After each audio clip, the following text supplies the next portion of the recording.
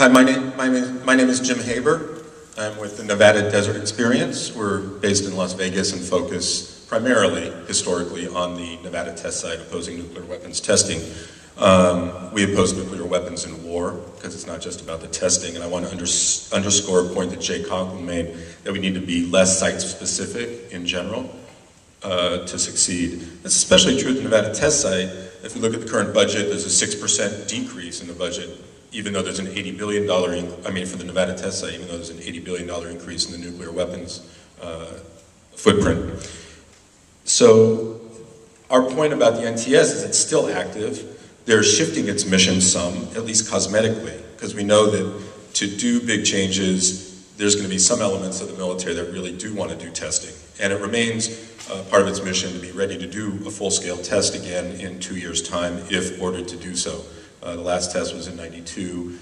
Some of the things that they do at the test site, they lease the area out as one of the most secure places, and they still act like the wind is predictable, and so they do release toxins into the environment sometimes to do testing.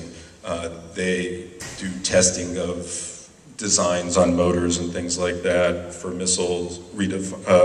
Like they just were testing a new drone engine out there. They like to say that they're training personnel and not testing new weapon systems. So it makes our mission a little bit harder to get people out there when there's real active stuff going on in Los Alamos, Kansas City, and here. And so how do we energize people to come out there? Unfortunately, Creech Air Force Base is nearby. 45 miles from Las Vegas as opposed to 65 miles, which is how far the Nevada test site is. And Creech Air Force Base is the headquarters of the Air Force's drone or unmanned aerial vehicle squadrons, the armed ones that are killing people in Afghanistan and Iraq. So we have taken that up to a large degree, and that's what the Creech 14 is. Some of the people here were arrested there in April over a year ago, and their trial is coming up September 14th, so we need to put our heads together on that. A couple of the other things at the Nevada test site that we're trying to take up is the faux environmentalism, or the greenwashing of the military. For example, the largest solar array, I think, in the world is at Nellis Air Force Base, also in Las Vegas.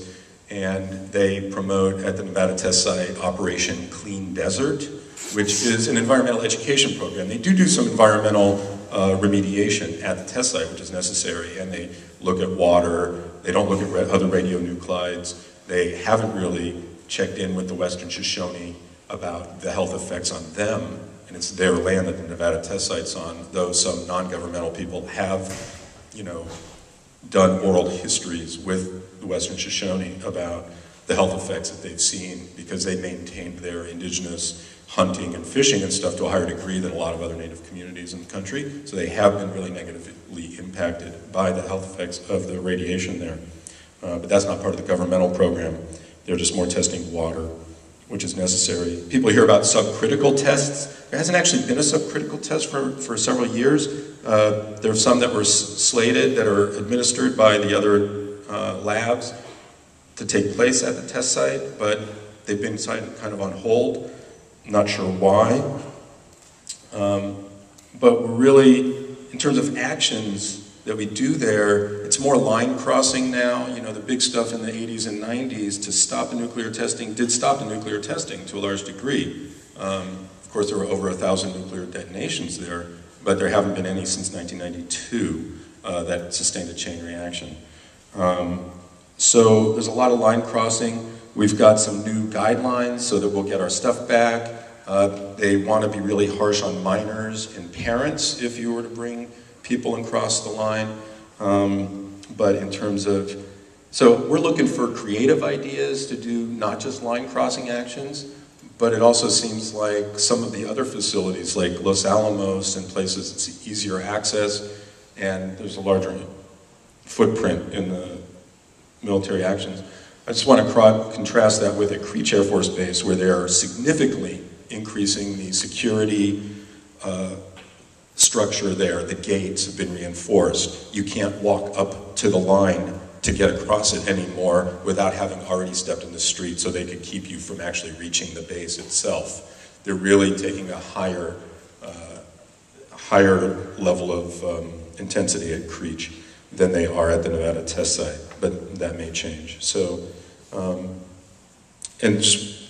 we do tie in also on the weapon systems, because like Vandenberg Air Force Base is a very important place to me in my development as an activist, and we do also address that because it's sort of nearby, even though it's still several hours away, and that's where they test the missiles launching on the Reagan from Vandenberg Air Force Base in California to the Marshall Islands, also possibly the most radiated place on the planet. Thank you.